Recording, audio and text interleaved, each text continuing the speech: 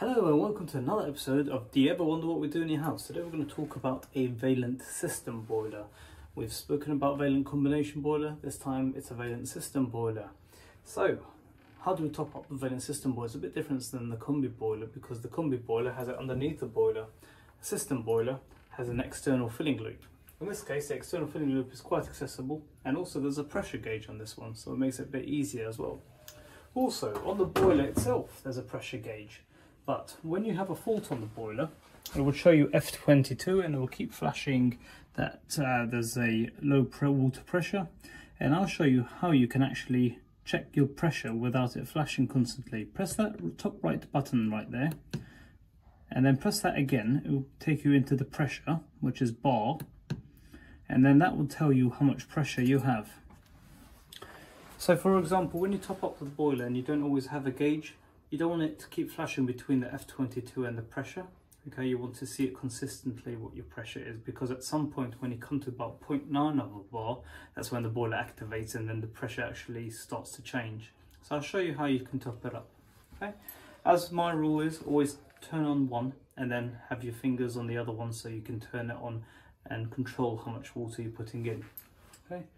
So at the moment we've got 0.3 bar pressure and we need to top it up. So first thing first, I'm going to turn on the cold water, which is the water inlet, which is one valve on the flexi hose. So sometimes it's next to the flexi hose. In this case there's this something called an auto filling valve, but in this case we left the auto filling valve in for specific reasons. So we'll leave that filling valve open, so that's the cold, and then we slowly are going to use this one, the next one, which is going to allow the water into the heating system.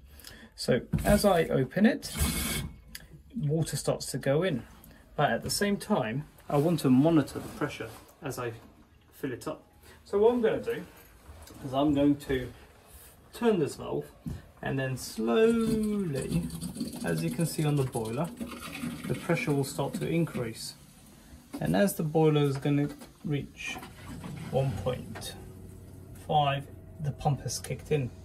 Once it reaches 1.5 bar, I'm happy with that. So I'm happy with that. I'm going to turn off both valves. Okay, so there's the other valve, and I'm going to just turn that one off. So now they're both not in line with the pipe, and that's basically how the valve should be when it's off. Okay, when you finish with the boiler, once you finish topping it up, the boiler will start going into a cycle, okay, and it will start purging the air out of the boiler. Once you're finished with the screen, you can click back on the screen, and then that will take you to the home of the boiler. So just to show you again, you press the radiator button, which takes you to the target flow temperature, where you can adjust the temperature for the heating. So we'll keep it at 70 for this, and then what we do is we go into the next one, which is bar. So in bar we can see how much pressure is in the boiler. Okay, and when you want to go back out of it, all you need to do is press back, and that will take you to the home screen. As you can see, on the right column it will show you the pressure, and on the left column it will show you the flame, how strong the flame is operating at the time. Once that is flashing, it means there's a demand for heat, and that's showing that the boiler's actually got a demand. It could be the hot water, it could be the heating, it could be anything that's asking for the boiler to turn on at the time. Okay.